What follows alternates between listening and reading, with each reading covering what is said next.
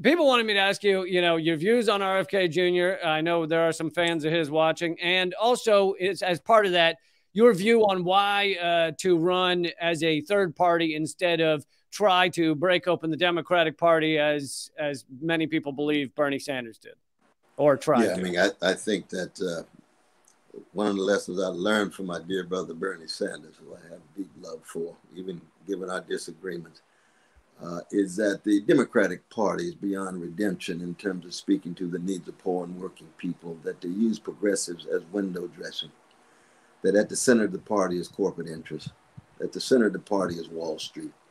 And they're not going to budge. Same is true. The center of the party is the militarism, not just around the world. You see it even now, in the Middle East in terms of our what's going on in Israel and the class struggles within Israel among the Jewish brothers and sisters themselves, and then the vicious Israeli occupation of our precious Palestinian brothers and sisters. The Democratic Party, they're so tied into the militarism in that context and supporting the militarism of the Israeli Defense Forces against precious Palestinians that I just, unfortunately, we're going to have to come up with something different. We've got to come up with an alternative, one way or the other. It reminds me in some ways of the 1850s when you had both parties supporting slavery. And somebody said, well, you're a spoiler if you're anti-slavery. You're a spoiler if you're an abolitionist. You got to support a party that supports white supremacist slavery. No, this is a line in the sand.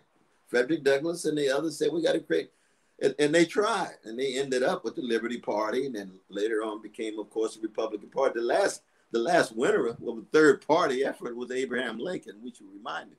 Right. We should remind the country of that in that regard. But I must say though, man, that boy, we between a rock and a hard place. There's no doubt about it.